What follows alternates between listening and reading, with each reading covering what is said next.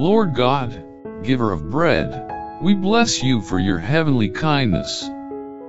There can be no famine while the bread of heaven endures, and help us to remember that when we are forgetful of your infinite kindness.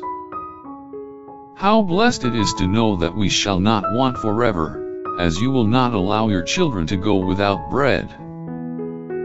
However long the day, and hard the work, we have the rest and the bounty and the bread. Happy and grateful are we. We have you who plan our daily feast for us. As we eat of the bread of heaven, we shall continue to prosper on earth.